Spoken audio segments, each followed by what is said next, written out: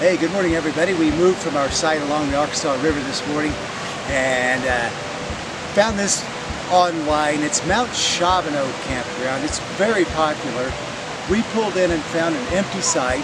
The host told us it's the most coveted site on this property. So you can take a look around. We have the creek right behind us. We have this great pad to put the tent on.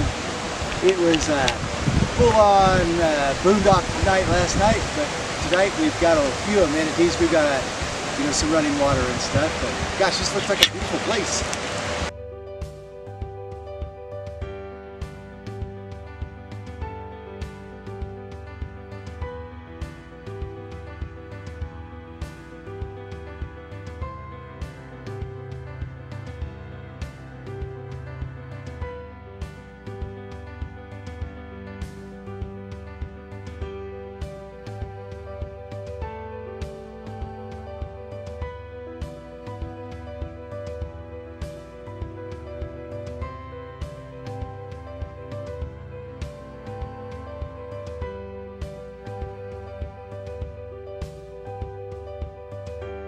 So here's our air mattress.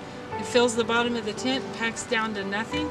We've been really pleased with this, and we're not being paid to say that because nobody's paying for our channel. Here's the bag that it all fits down in. Weighs nothing. Well, weighs some pounds.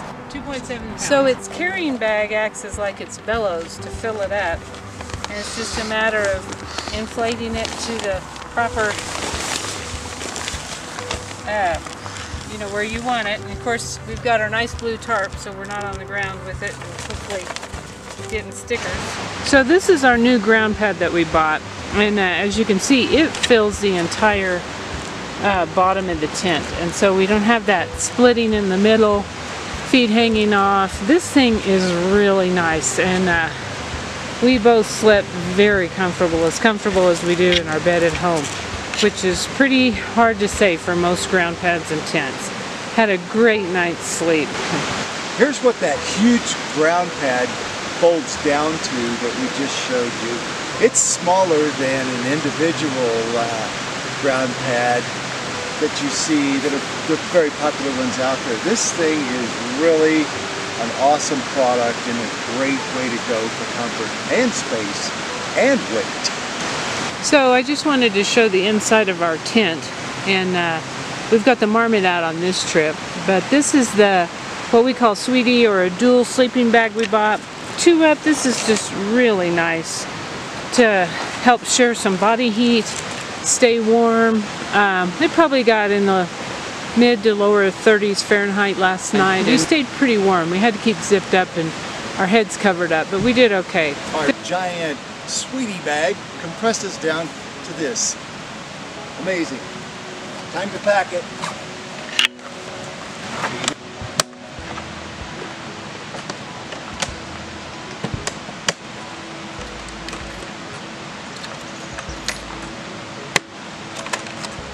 Done.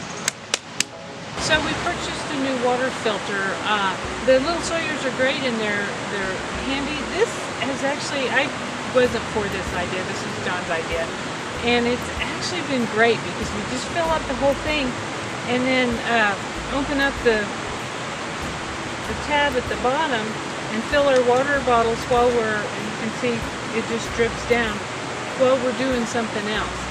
This campground actually had potable water, which you can't count on, but it tasted really bad, and so even the potable water we ran through this to get that taste out of it. But I think this is going to be a great addition. It folds down pretty small, and we have filtered water, so we're good to go. Another really nice thing about this is the fill.